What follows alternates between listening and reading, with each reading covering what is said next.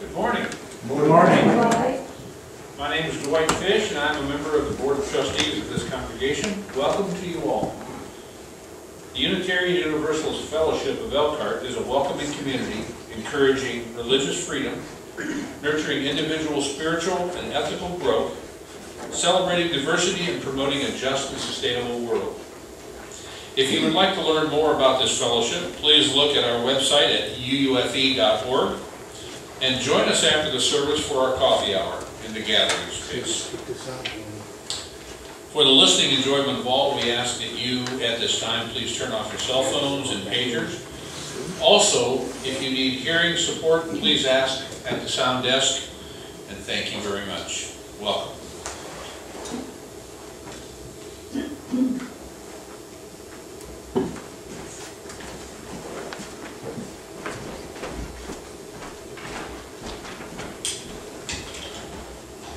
Good morning. I'm Judy Darnell, and I have the announcements for today. Around this time last year, we had our first ever stuffy sleepover. Well, the little guys at our house have been lobbying for another one, and they've said, let's make it a sleepover, or a camp out. So Mike and I have agreed to host one on the night of Saturday, June 18th. So get one or two of your BSFs, that's best stuffy friends, to the church before Friday the 17th. We will be able to return them well-rested and without bug bites, I'm sure, after church that Sunday. I'm happy to announce that we have a second Lego buddy to help out when we have youngsters to accompany their parents here to church. But we need another one or two to make sure that someone is always available to help our youngsters have fun. If you can do this on an occasional basis, please talk to me during coffee hour or email me this week. The meditation group will reconvene next Sunday after church at 11:45. The group will meet every Sunday except for the third Sundays, which of course is potluck. Science and Society will meet at 2 p.m. on June 13th in the gathering place to continue a discussion of genes and DNA. A couple of events are coming up in June. The first is the Moral March on Washington, which is scheduled for June 18th.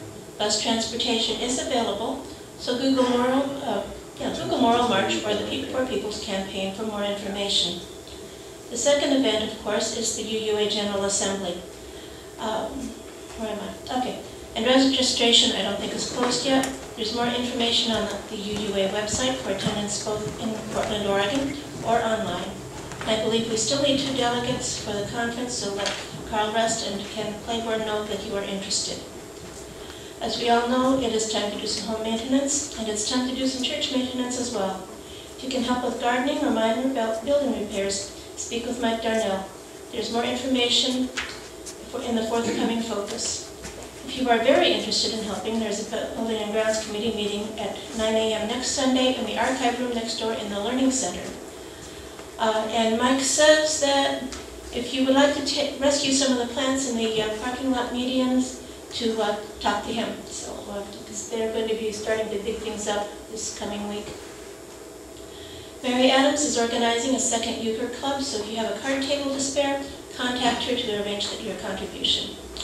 And Chalice Sparks, a UU camp for all ages, will be held at Camp Friedenwald near Cassopolis from July 8th to 10th. More information is available on Ivy Island. Last week found $114 in a collection plate to share with the Boys and Girls Club of Goshen. This week's offering will be shared with Church Community Services. Thank you.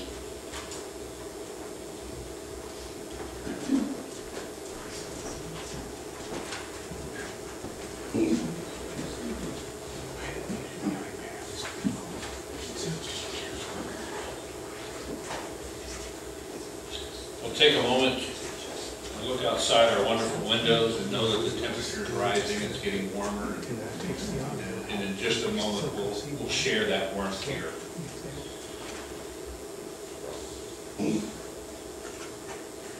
This is a reading from Samuel Trumbore, who is associated with UUA.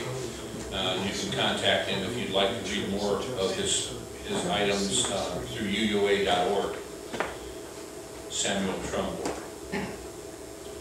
O light of life, be kindled again in our hearts as we meet together this morning to celebrate the joy of human community. seeking a wholeness that extends beyond ourselves.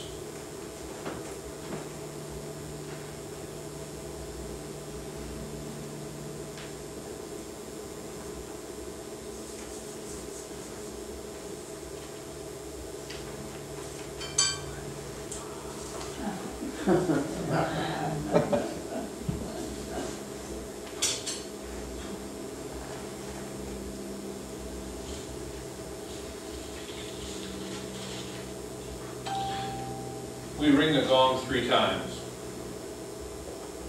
Once for those, let's see, I can't do this from memory, I'm sorry.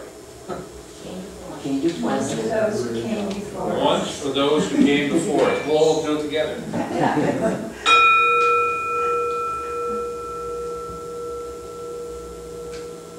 Once for those who are here now. And once for those who come after us and will come in. Good job. Way to improvise. Thank you.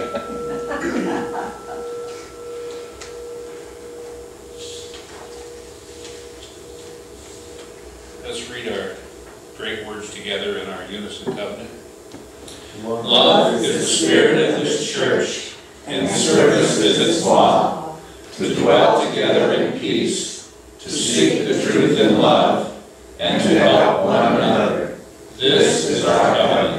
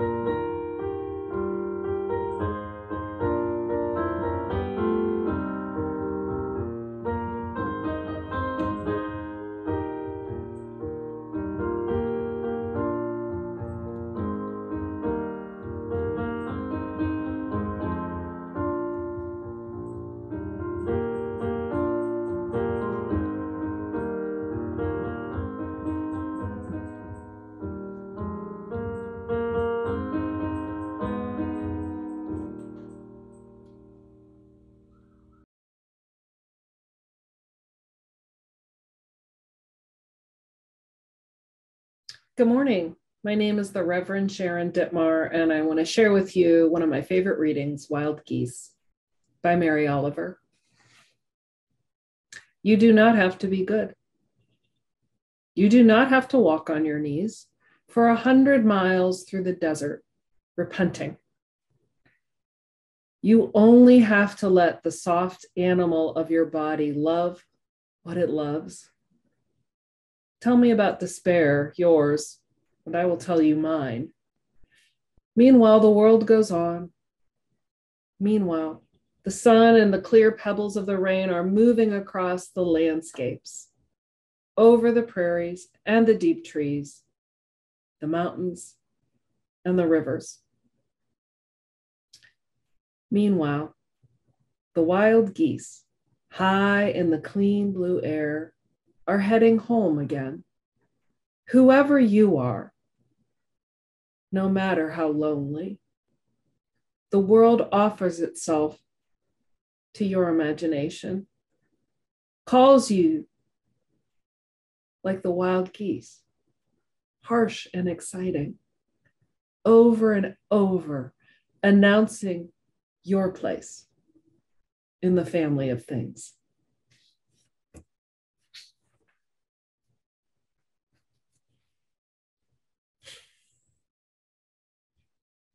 I have one foot larger than the other one. Actually, most of us do. You really aren't imagining it. You go to the shoe store, your left shoe fits, but the right one feels small. You wonder if the small one will stretch. You wonder what is wrong with the shoe. It's not the shoes. It's the feet. Our feet. They're not the same size. Human bodies are not symmetrical.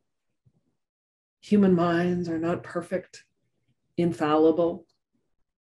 We are all in process, being conditioned in our conditions to a condition. We are wholly human in a dazzling continuum of being and mortality. As a guest minister, I once preached a sermon entitled "Dare to be Average." After the service, one man came up to me and needed, I would even go so far as to say, to argue with me that average was not commendable. It was not good. Where was my spirit of achievement, he asked. Where was my value for success? Where were my standards? Obviously, my sermon on the impossibility of perfection and the value of average had fallen short. I went home content. Our bodies are full of difference, and they continue to grow and change with age, time, and life. If we live long enough, there will be many adaptations, medications, therapy, perhaps even surgery needed for accident, injury, wear and tear. Our bodies are extraordinary in their divergence and beauty. The myth is that there is one standard of health, beauty, normalcy. The myth is that there is something better than average. It is the idea of normal that I find particularly frustrating, as is, I think, our limited understanding of average. Couldn't average just be the all of everything? That is average and normal? I have a friend who was born with spina bifida. Her spinal cord developed so that it did not close to the open air and was exposed then. I am sure her medical diagnosis at the time was full of words such as did not develop properly or normally, was not average, etc. But neither of those words, proper or normal, are factually true. Bodies develop in a myriad of ways. There is no proper. This is not setting a table. And as for normal, if spina bifida is a condition that happens, and it is, then it's normal. It's normal. Due to spina bifida, my friend uses a wheelchair, which is also normal. This problem is with society, and the medical profession when it chooses to see any condition as abnormal.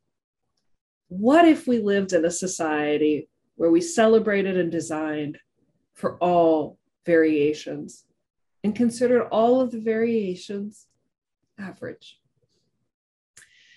The human condition includes a vast continuum of everything. It is only limited by our imagination and narration, the story we tell ourselves about ourselves.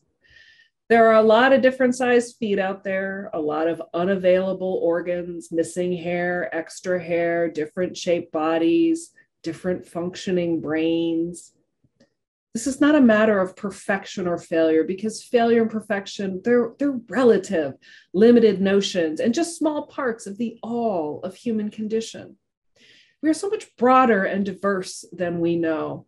And as the MidAmerica Regional Assembly keynote speaker for 2022, CB Beal, who describes themselves as a white, fat, queer, non-binary religious and social justice educator, likes to say, everybody is already in the room. Whether we know it or not, everybody is already in the room because everything happens. Beal reminds us we are only limited by our notions of what is normative and our deceptions about our beautiful variety. I hope you will register for our assembly at www.uua.org/midamerica/RA/2022 to join the conversation on April 30th and learn more. Beal's comments remind me of the movie Sound of Metal, about a heavy metal drummer played by the actor Riz Ahmed, who goes deaf. The character he plays, Ruben, struggles with his growing deafness. With all his might, he fights himself, and in the process, he makes himself sick, isolated, and miserable. In the movie, we journey actually with Ruben as his body changes, and he learns new ways of communicating and living in silence, finally celebrating the peace it brings, which is the peace he discovers by embracing his body as it is, as he finds it, instead of it forcing it into the shape it once had. What if there's not a normal body, not a perfect body, not a proper body? What if all bodies are extraordinary and miraculous variations, and our work in society and as neighbors to one another is to find ways to embrace, assist, and include everyone? Some of you might have heard of the concept of universal design, designing products, buildings, and experiences so that they're accessible to everyone. Universal design relies on the theory that everybody is already in the room, or on the street, or in the home. So how do we design for everyone? There are curb cuts, for example, on streets to make it easier for strollers and wheelchairs and walkers. There's live transcription in Zoom rooms so that text can appear on the screen as a person speaks. In many ways, we are in the infancy of understanding universal design as a society. And so we're still learning. I know I am. It has taken me years to remember to enable live transcription. It's a little button at the bottom of your Zoom page if you're the host. It is new for me to ask questions and be curious about universal design. Questions like, how can I design a class to include the most people? Or what about this experience excludes somebody, and what could be done to change that? And in including the most people, I'm not going for numbers. I'm going for the most diversity that will be in the room, because everybody's always already in the room. These questions are more like conversations with continual learning. I'm not perfect in this work. I am extremely normal in this work because I'm human. I just try to learn because I care about all my neighbors, and I will be learning about and trying to practice universal design until the day I die. It is a journey, not a destination. And I'm actually grateful, very grateful to be on this journey. For me, it's a way to live my values. I recently spoke to a disability activist who wistfully wondered when people would just accept their human bodies as they are. This got me to wondering about how much I accept and celebrate my body just as it is. Truth be told, I'm doing a very moderate and maybe poor job at this, which is of course very human. I'm still wrestling with my newly gray hair, my wrinkles, my changing body, just as Reuben wrestled in The Sound of Metal. Though since these changes do not involve my livelihood, I'm having an easier time than he was. I do, though, see myself struggling to celebrate the changes and where I find myself now. Sometimes I think of myself as old and not in a celebratory way, which I could choose to do. It is almost like in thinking about old as negative, I am creating and participating in a limited narrative and falling into that old familiar habit of conceiving problems about something extremely normal and natural. Instead of complaining about my wrinkles or trying to hide them, what if I celebrated my journey of life? All that time I spent thinking about myself as too old, I could be celebrating or reviewing or looking back to decide how I want to be in the present moment. I am who I am. I'm 55 years old. There are many sunrises and sunsets, many adventures, stories in these lines, and they also provide me definition for who I want to be right now today. For me, as a white woman with privilege, I risk invisibility in our youth-focused society. Though I must say, truly, our youth don't want all the attention they get. I know I sure did not as a young person. And yet for other people with a variety of abilities and identities, say an elderly Black disabled woman in a wheelchair, the gauntlet of societal perception includes invisibility, ignorance, multiple microaggressions, and discriminations. What if we could just break away from right body, wrong body, perfect anything, and just be in love, just be curious, just appreciate, and just blessedly adapt. The poet Mary Oliver writes, "You do not have to be good. You do not have to walk on your knees.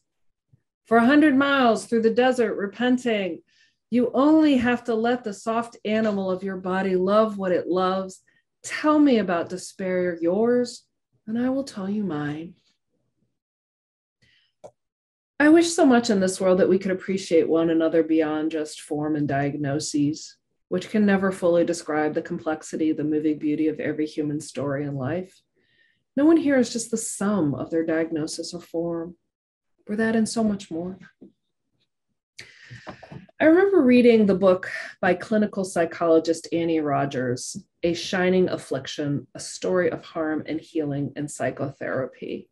It's really a remarkable and unique story about a woman who ended up teaching at Harvard. And I looked her up for the sermon. She's now teaching at Hampshire College in Massachusetts. It's just tremendous what she shares, which is a rare truth in a world that likes to have secrets.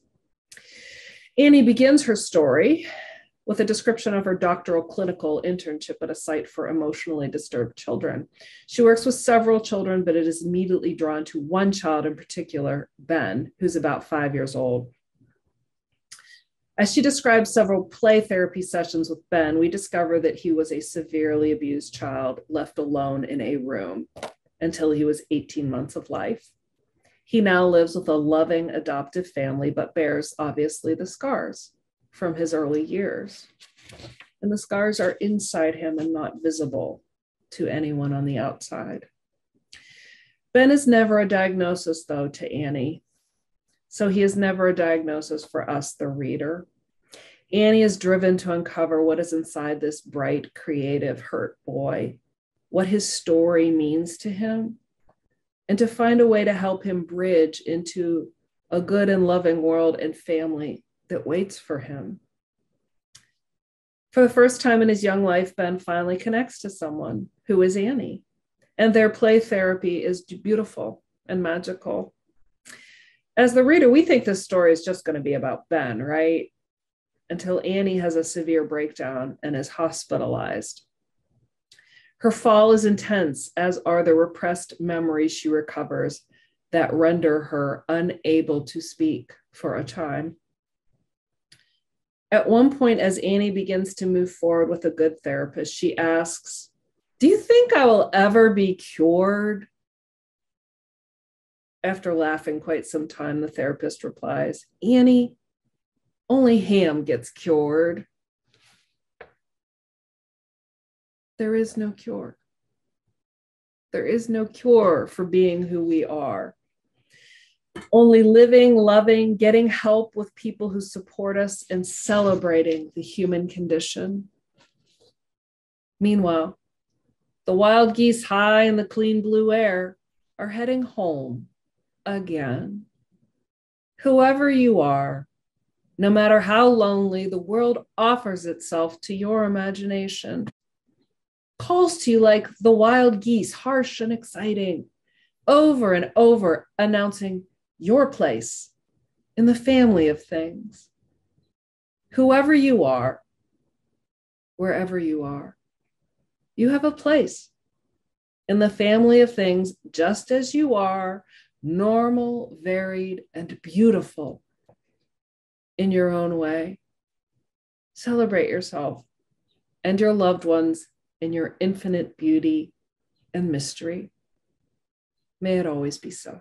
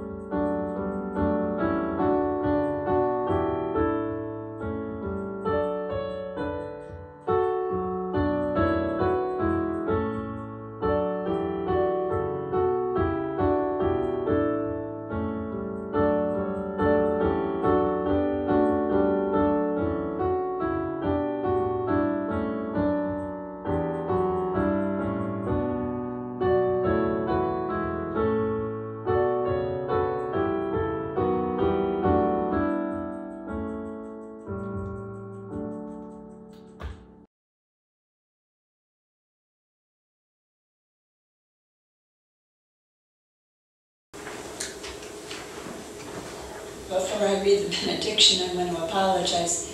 These sermons come out on a monthly basis, but we don't always use them in the month that they come out. So we missed all of that she wanted us to do on April 30th. I also want to thank Chuck Bauer. He was kind enough, even though he's not here. He printed all the orders of service. He printed the chalice lighting. He printed the benediction. He made arrangements with Lizzie to get all of the hymns. And so as a member of the Worship Arts Committee, he did a marvelous job, and I wanted to say thank you for him. The closing words today are, go out into the world in peace. Have courage. Hold on to what is good. Return to no person evil for evil. Strengthen the faint-hearted. Support the weak. And honor all persons. Blessed be, namaste, and amen.